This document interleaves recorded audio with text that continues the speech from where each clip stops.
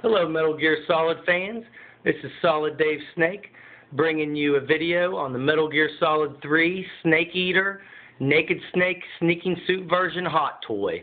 And if you're a big Metal Gear Solid fan, then you've probably known about this being in the works for the past year, and it just came out this December, and a hot toy for the boss just came out this month. So they've released two for this game, and this is the first ever Metal Gear anything made by Hot Toys. And if you don't know what Hot Toys is, they are the Cadillac of action figures. They're kind of like the old school 12-inch G.I. Joes, where they have a 12-inch really posable body, and they have a lot of detail in the sculpting and outfits and accessories, and basically just a high class toy. And they are very expensive as well. You pay for the quality. This figure was $220, so you pay for the quality, but the quality is definitely there. For it being the first Metal Gear related hot toy, they did an excellent job. There is detail galore all over this figure. And we'll just get right into them then. I'll start off with the accessories. Start off with what's in his hand here. The M16, and it is just like how an old M16 is supposed to be. It's got authentic detail everywhere. Even the end of the barrel is open. And with all of the accessories, there are little actions everywhere all over it, like the little trap for the expended rounds that can open up and down, and the magazine will actually pull right out, and you can see the little rounds in there, and you can slap it right back in. So it comes with a nice M16. His nicest weapon I think he comes with is M60, his heavy machine gun. And there are a lot of little things that go on with this gun.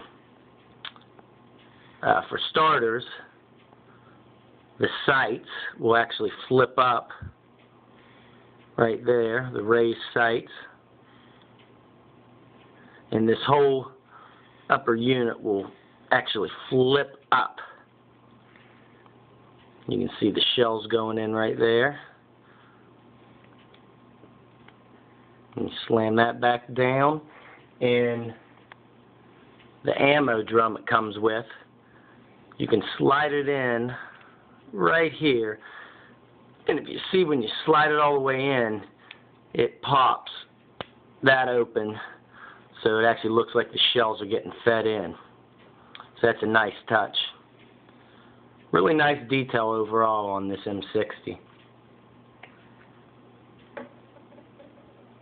He comes with, pistol-wise, his 45 1911.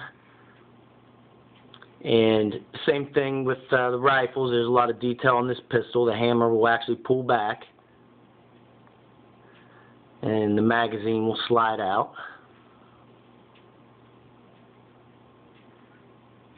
See the 45 caliber ammo in there.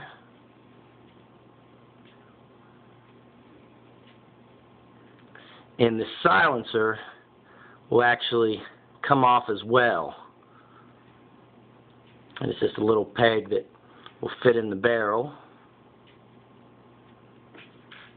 And on a lot of Hot Toy handguns, the slide will slide back, but not on this 45. I kind of was expecting it to do that. It almost looks like it'll do it, but I didn't want to force it too hard. I don't think it slides back. But overall, it's a nice 45. You can see the wear on the gun, where it looks like there's chrome coming out. It's pretty nice. And it'll actually fit in the holster in his side. I'll show that whenever I go over the figure. He comes with his tranquilizer gun. There's nothing too special about this. You can see a little bit of the metal wear on it. A Claymore mine.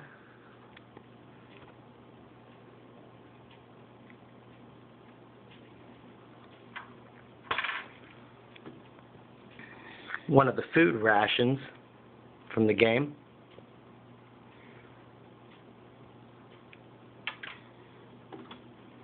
Binoculars. And it looks like these binoculars will fold here at the hinge, but they don't. But still nice detail on the binoculars. And he comes with 3 different kinds of grenades. He comes with a fragmentation grenade,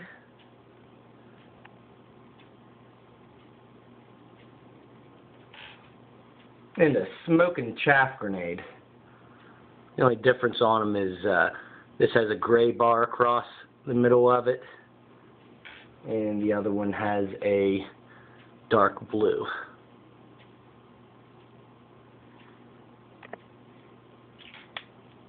And last but not least, he comes with a cardboard box. If you know Metal Gear games well enough, you know in every game you can get in a cardboard box and sneak around, and it actually comes with tape that you can tape it together after you fold it out. But I'm not actually going to put mine together. I don't ever see a point in putting this figure in the box, but it is neat that he comes with it, and it actually shows wear. It's pretty nice. And he also comes with 6 interchangeable hands in total. Only 2 for the right hand, but 4 for the left.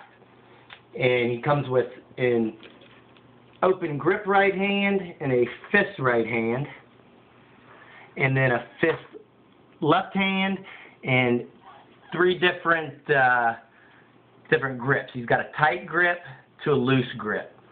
So that's really the only difference, is just being able to make him hold different accessories with it.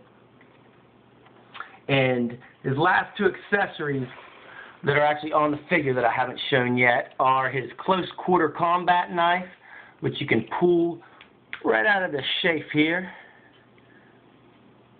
Give you a close look at it. It's actually the hardest item to get him to hold that he comes with.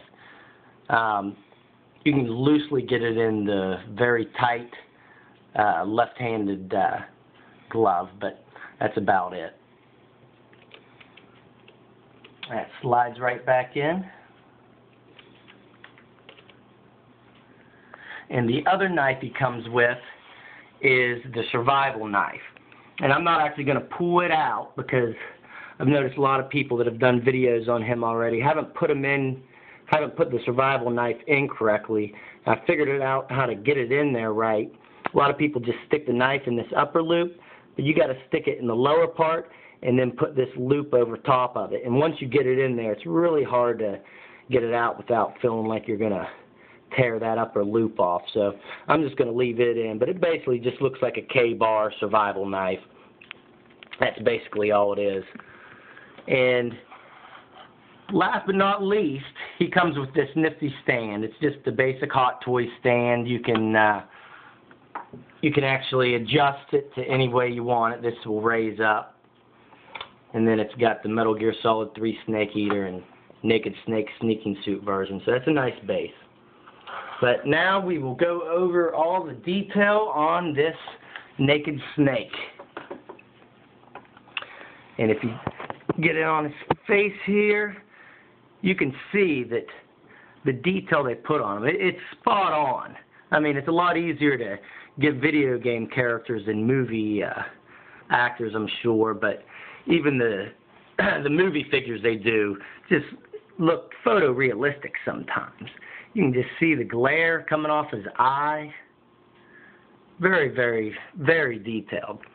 And one really nice thing about this head sculpt is the bandana on the back. You can actually take this off and put it to however you want it, to make it look like it's blowing in the wind, or you can make it look like it's coming straight back like that. So that was a really nice nice addition, I thought. Just paying attention to the small details. It's very nice. You can see the codec in his ear, and the wire will actually run to his chest, radio piece on his chest, and then it'll run further down on his pouch. It'll actually run into the radio.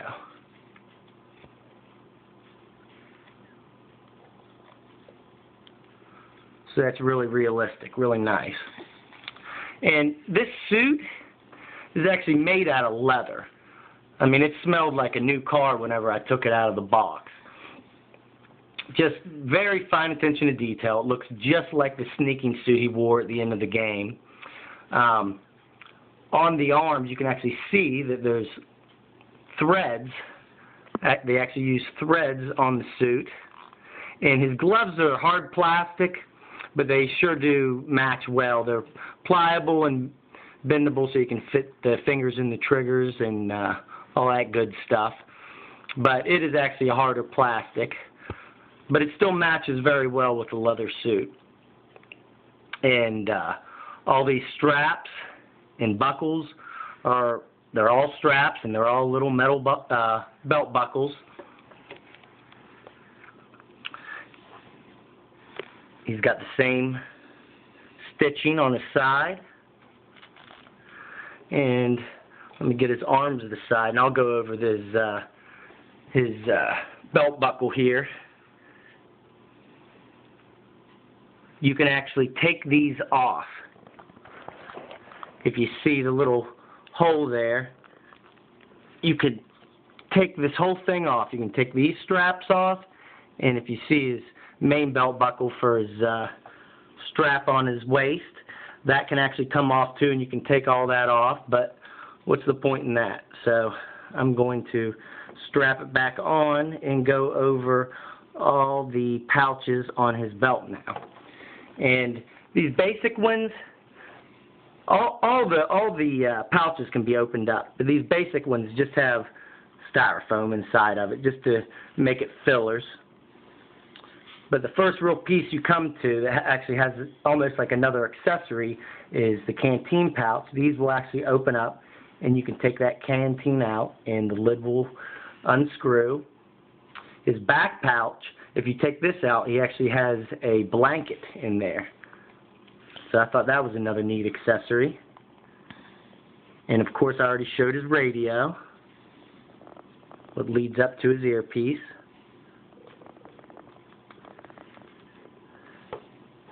And his holster. And you can actually open that up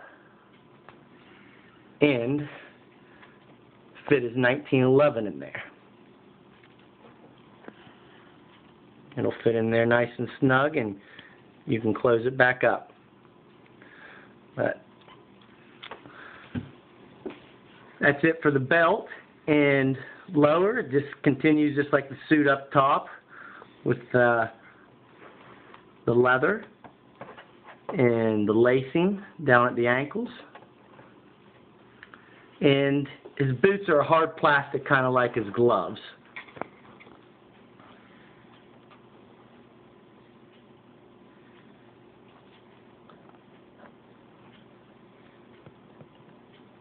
And that's it.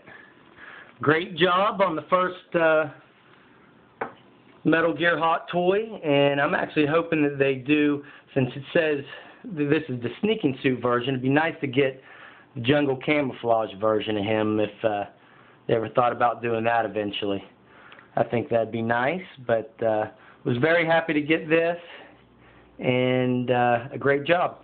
Thanks for watching, guys.